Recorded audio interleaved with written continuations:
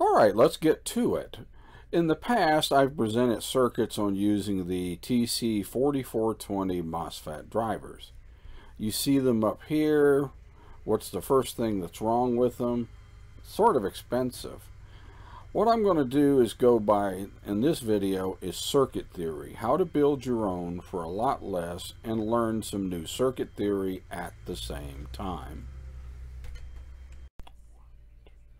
Let's look first at the internal block diagram of a TC4420 or a 4429. Has a MOSFET input, as you can see here. It has a SMIT trigger circuit to clean up the any noise and to give you cleaner triggering and switching. Then it has a little MOSFET driver amp. It has an extra one if it's going to do inverting, and the output, as you see, is a P channel and an N channel MOSFETs. That's what we're dealing with. What are the parts I'm going to be using in this video? Let's go over them first and address a couple of other issues before people freak out. It also has internal diodes. All of the MOSFETs I'm using here have built-in spike suppressor diodes. I do not draw the diodes separate in the drawing because it clutters up the drawing. So I hope it is understood that the diodes are internal to the MOSFETs. All right, two other components we'll be looking at. This is the CD4093. It's a CMOS part whose voltage range is 3 to 15 volts. And it consists of 4 independent SMIT trigger input NAND gates. Again, it has a voltage range of 3 to 15 volts. The main one that I'll be using, though, is the CD40106B. It consists in a 14-pin DIP package of 6 SMIT trigger input inverters. The nice part about this has a voltage range of 3 to 18 volts. If we go back to the TC4429, its voltage range is up to 18 volts. So for these circuits back in this part, the CD40106 will work great. So that's the part I'm using. I'm using some TO92 MOSFETs, a few of the TO220 power MOSFETs, and mostly a CMOS CD40106B. All right, as a very quick review, the TC4420 is an 8-pin device. It's simple to hook up. These are 2 power MOSFETs, P channel, N channel. Quick review. Another variation that I discussed in another video is building these homemade, basically optocoupler isolated Darlington transistor modules. This is a generic symbol that I use for this. That's discussed in another video. We're not concerned with it here, other than it allows me to operate a motor at a much higher voltage than I would the logic chips back here. That's all we're going to look at on this. Let's look at building our own and getting rid of this part. All right, let's look at our first circuit. This part we've already seen, other than this 10K pull-up resistor for the N-channel MOSFET. For the input, I'm just using a single one of the 6 hex SMIT trigger input inverters. The power supply for that particular 14-pin DIP is at 5 volts. And I use the voltage isolator setup SR1. In fact, this voltage up here can be down to 6 or 12 volts for that matter. This does still allow me to isolate the motor voltage from the logic voltage back here. Let's note a problem with this design right off the bat. It works fine. But if I'm using a 5-volt GPIO, for instance, I have to connect pin 14 to 5 volts. If I'm using it at 3 volts, for example, such as the GPIO on a Raspberry Pi, which is 3.3 volts, you'll have to set this up here for 3.3 volts when you connect this up. A little bit of a headache. Let's look at another variation of this, and then we're going to do some problem solving. All right, almost like the previous slide, I'm using a CD4093 NAND gate with Smith trigger input, and this is how you would connect it. The two inputs would connect together, and it acts as a Smith trigger inverter. Same deal up here. The logic GPIO has to match the VCC up here.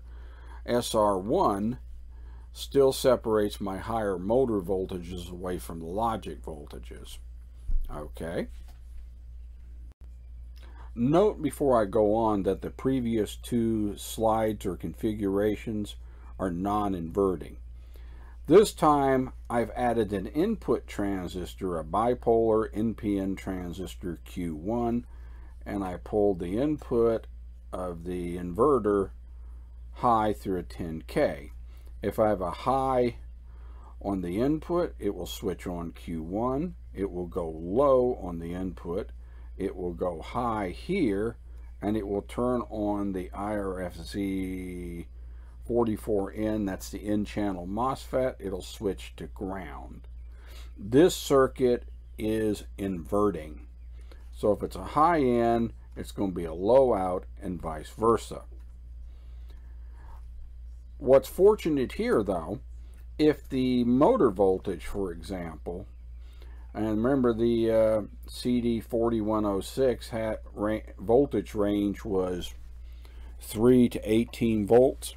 If the motor drive voltage here is 18 volts and under, say 12 volts, you can hook them to the same source.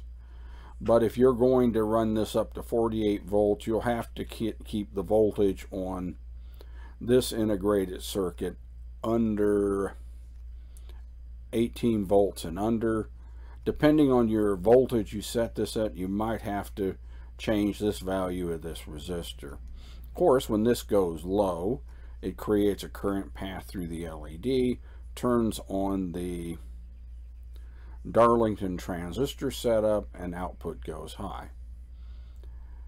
Now let's go. We can do actually better than this. All right, I have replaced the NPN bipolar transistor with a 2N7000 N-channel MOSFET, as shown here. Now we're in real nice shape, because it doesn't matter what voltage I put in on the input. It can be 3.3 or 5 volts. It can come from a Raspberry Pi, which is a very low power GPIO, or a Arduino.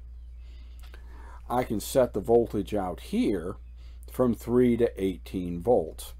Now I went back and put in my P-channel MOSFETs. This is exactly how it would work. If you don't particularly want this kind of power output, you could always use another 2N7000 and the BS250 in this configuration if you want a lower power output. I've run this and tested it. It works great. I have my Smith trigger. I have my CMOS circuits that condition everything, and it's functionally, as near as I can tell, it's good as the TC4420. Now this configuration again is inverting, so it will behave like a TC4420. What if we want it non-inverting? Alright, this circuit is virtually identical to the previous slide, except how I connected the 2N7000 transistor Q1. Again, of course, it's an N-channel MOSFET. The drain stays connected to the 10K pull-up resistor. The gate is pulled high either to 3.3 or 5 volts. That depends on your drive logic. If it's a Raspberry Pi that uses 3.3 volt GPIO, got to tie it to 3. If it's 5 volts, say a 5 volt Arduino, tie it to 5, else it may not work correctly. And the input can be any GPIO pin. This one is non-inverting. How does it work? If we have a high in, we will get a high out. That will be inverted to a low here, turning on the P-channel MOSFET and giving me a high out. Finally, we could take the two previous circuits, one inverting, one not inverting outputs, connect a motor between them, connect the two inputs together, and we have a simple H-bridge circuit. If the input is high, A goes low, B goes high, motor spins one direction. If the input goes low, the polarity reverses, A goes high, B goes low, spins in the other direction. And that completes this tutorial on circuits and driving MOSFETs and so forth. Hopefully you'll get some use out of this or learn something new. I learned quite a bit when I had to figure out what interface to what without screwing up. So I would appreciate it if you click the like button and visit my website at www.bristolwatch.com. I'll put links in the description to the schematics. Thanks again.